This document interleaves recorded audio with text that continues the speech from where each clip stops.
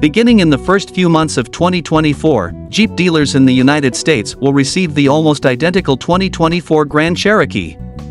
Aside from that, the 2024 Grand Cherokee is unchanged from the outgoing variation that saw a major redesign for the 2022 model year and is part of the 5th-generation vehicle that debuted in 2021. In short, if you're looking for a two-row, 5-seat family SUV and prioritize comfort, versatility, practicality, luxury, and a touch of ruggedness, the Grand Cherokee is a safe bet.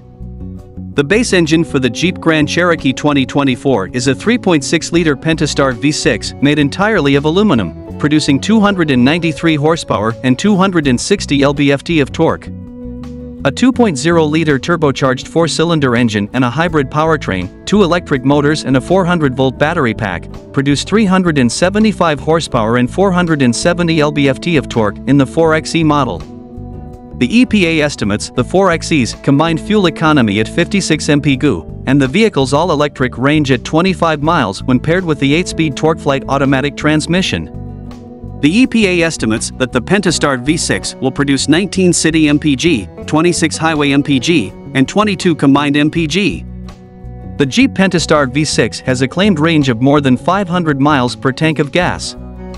The rear-wheel drivetrain is standard on V6 Grand Cherokees, whereas 4WD is standard on the 4x4. The Jeep Quadra-Trac 1 and 2, as well as the Jeep Quadra-Drive 2 with an electronic limited-slip rear differential (ELSD), are the 3 available 44 drivetrains. Torque is immediately transferred to the wheels that are providing the most traction in all 44 drivetrains.